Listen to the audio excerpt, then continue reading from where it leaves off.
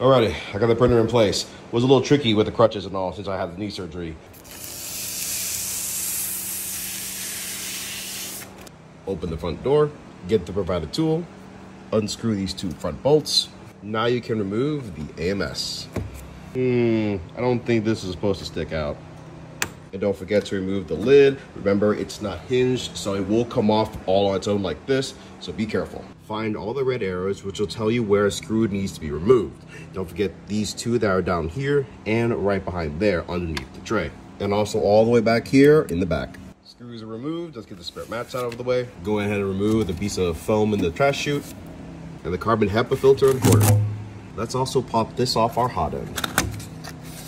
Whenever you see a green tab, go ahead and remove it. Be careful, this front plate though, it's only held on by magnets. And here's a demonstration. So in order to get all these foam pieces out, we're gonna have to raise the bed. So go ahead and grab the screen itself. Comes with a few nice tools, a little Allen key, as well as a very sharp needle prod. So be very careful. And don't forget your power cable. I do wish it was a bit longer, but it is what it is. And for those running a print farm, the Bambu Lab X1 Carbon does use about 350 watts of power. And to install the screen itself, there are 4 tabs with a little gap on the edge of each one of them. There are 4 holes right here in the front. You will then slot them in and push them to the left, locking the screen in place. Just wanted to say that ribbon cables can be very delicate, so be careful when removing this tape, as well as taking this connector and connecting it to the screen itself. If you damage this ribbon cable, you're gonna have a really, really bad time. The screen is in place. Another peel. And both the power cable and the power button are located in the back. Go ahead and switch them on.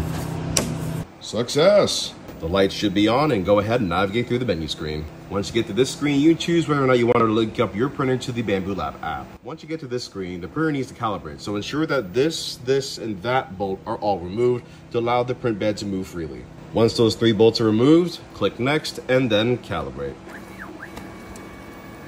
I should probably mention, during this calibration process, I would highly recommend you have your printer on something solid, because it can vibrate a lot. And while the printer is calibrating, you can go ahead and remove the last bit of foam as well.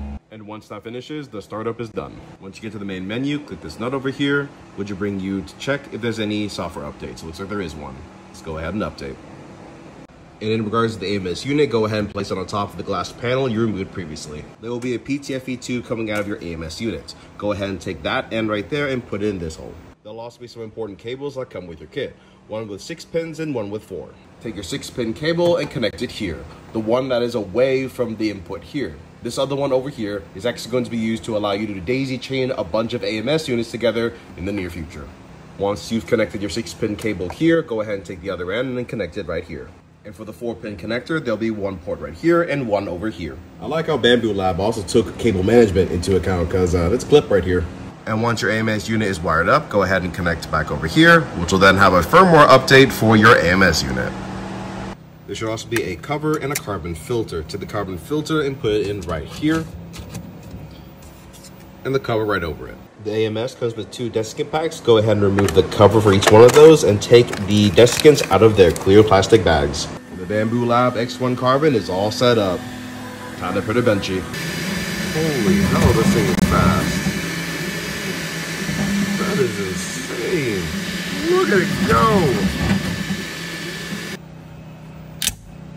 This is absolutely a gorgeous looking benchy, especially for how fast it was printed. There isn't even any stringing. Dang.